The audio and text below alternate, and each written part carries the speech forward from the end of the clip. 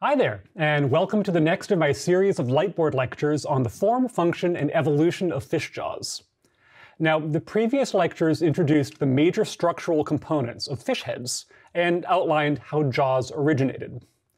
This entry covers the major changes in jaw structure and suspension that occurred thereafter. Now, as we dive into this, note that I will keep the color coding of the skull elements consistent with my other lightboards on this topic.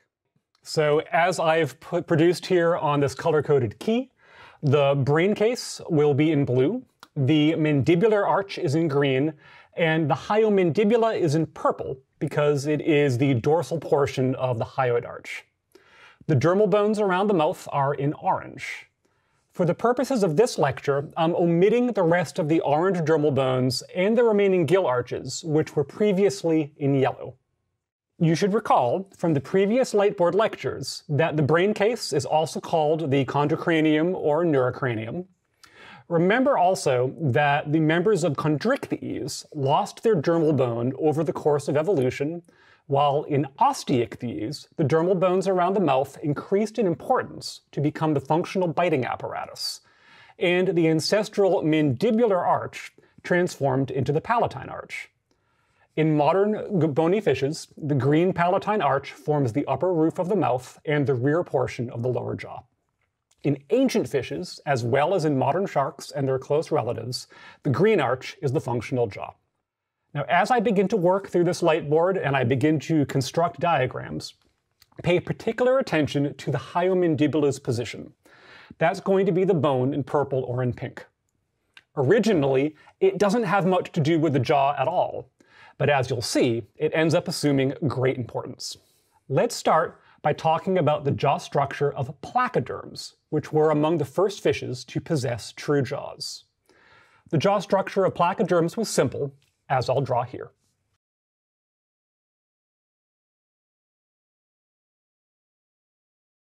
Okay, so as I've drawn here, basically the upper portion of the mandibular arch, also called the palatoquadrate cartilage, which I've drawn here in green, was firmly attached to the ventral portion of the chondrocranium, or brain case, which is in blue.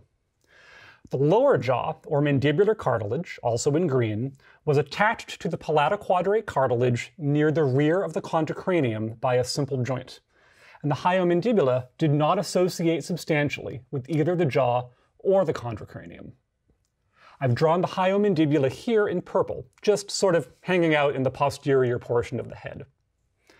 I've also added some orange elements here to remind you that a sheath of dermal bone covered the otherwise cartilaginous jaws of these early fishes.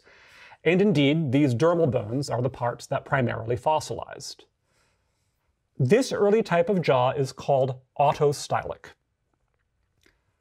The autostylic jaw was a perfectly functional and powerful jaw, but it was a bit limited in its range of movement.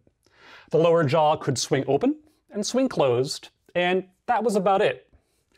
If you've ever played classic video games, Pac-Man provides a pretty good analog. Sort of wop, wop, wop, wop, wop, wop, wop, wop, wop. This motion of the jaw was just fine for gobbling up other fishes or power pellets, but it wasn't very subtle or sophisticated. But after this, something very interesting evolves. So let me draw it for you here. Okay, so as I've drawn for you here, specifically, the hyomandibula has moved anteriorly to connect the posterior portion of the chondrocranium to the joint between the upper and lower parts of the mandibular arch. This presumably helped to provide structural support to the jaw. Jaws with this repositioned hyomandibula are called amphistylic.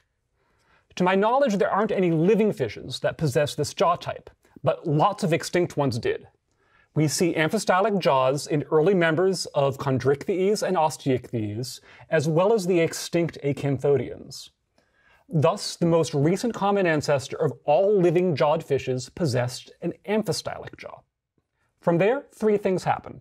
Somewhat entertainingly, the chimera lineage, Holocephali, decides that amphistyly isn't really where it's at, and they revert to the primitive autostylic condition. That's reflected in the scientific name for their taxon, Holocephali means whole heads, and refers to the fusion of the upper jaw with the chondrocranium.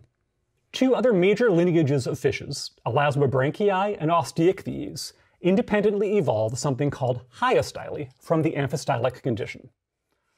Hyastyle turns out to be one of the most important innovations in the history of fishdom.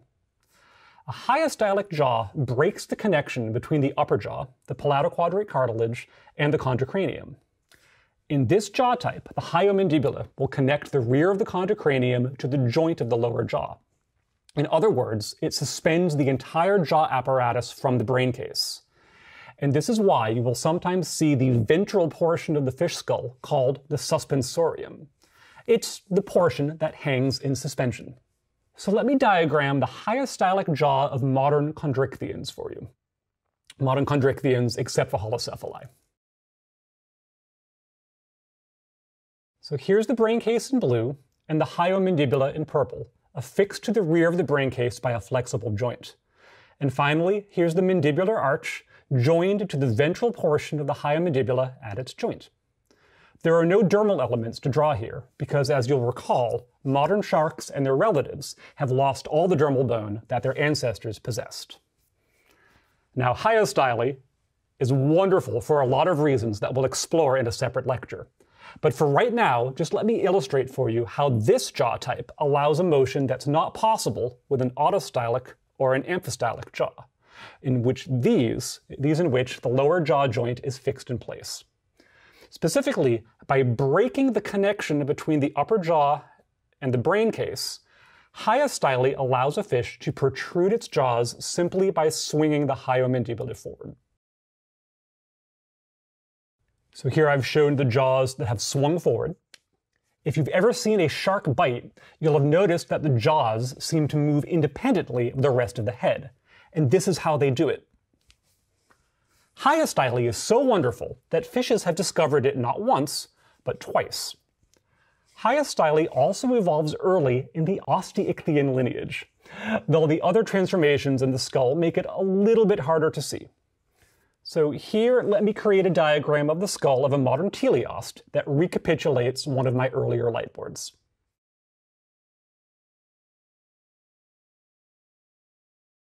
So, as always, here's the brain case in blue. I've added the hyomandibula here in purple or pink, and the palatine arch here in green. Finally, here's the functional jaw in orange. Recall that in Osteichthyes, the dermal bones increase in importance while the ancestral mandibular arch becomes the palatine arch, which forms the roof of the mouth. Look where the jaw joint lies in this skull of a modern bony fish. It isn't affixed near the rear of the neurocranium the way that it was in the placoderm ancestors. Rather, it's been relocated ventrally, with the hyomandibula bridging the space between the jaw joint and the neurocranium. In other words, it is a hyostylic jaw. The new placement of the hyomandibula broke the ancestral constraint on where the upper jaw and its joint with the lower jaw must lie within the head. And that structural innovation helps Osteichthyans to protrude their jaws and also greatly increase their ability to evolve diverse skull and jaw shapes. We'll further explore the concept of how hyastyle enhances the structural and functional diversity of fishes in an upcoming lecture. Now, at this point, those of you interested in human evolution may be wondering how we ended up with our own jaw morphology, which doesn't look very much at all like this Osteichthyan jaw. But aren't we also members of the bony fish lineage? Yep, we are, which means that our ancestors went through the progression from autostylic to amphistylic to hyostylic that I just outlined. But my upper jaw is quite firmly fused to my neurocranium, and I certainly can't throw my teeth at my prey, at least not unless I end up with dentures someday. So what's going on? Well, it turns out that aside from chimeras, one other lineage of fishes has reverted to autostyly. That's the lineage that includes lungfishes and tetrapods. Tetrapodomorpha is, of course, the lineage including all the world's amphibians, birds, reptiles, and mammals, and thus also includes humans. Now, the loss of hyastyle had some functional consequences for tetrapods. For example, tetrapods are not nearly as good at suction feeding as teleosts are. But suction feeding isn't as useful on land as it was in the water, and the reversion to autostyly had some advantages as well, such as an improved ability to chew food with the oral jaws. So this arrow just shows the reversion to the autostylic condition that occurs in lungfishes and tetrapods. Fascinatingly, we still have a hyomandibula, but its function changed completely once it was no longer needed to suspend the jaw. Over evolutionary time, our hyomandibula shrank and became the stapes of our inner ear, a tiny bone that helps us to receive sound waves. Really. So let's hear it for the ability of evolution to repurpose pieces of anatomy for new uses. Okay, to recap. Over the course of this lightboard, I've shown you the three major types of jaw suspension that have appeared over the course of fish evolution. The primitive autostylic jaw transformed into the intermediate amphistylic jaw. And then, in two different lineages, the upper jaw dissociated from the brain case and became suspended by the hyomandibula to form what we call the hyostylic jaw. As we'll see more extensively in coming lectures, hyostylic jaws allowed a huge diversification of skull form and function for chondrichthyes and osteichthyes alike. Yet, two lineages reverted to the autostylic jaw possessed by our placoderm ancestors. One of those lineages includes the tetrapods, and thus includes us. And with that, I think I've given you plenty to chew on. So if you have any biting commentary about the lecture, it would be a pleasure to hear from you. Otherwise, this is Dr. Sid signing off and wishing you best fishes until next time.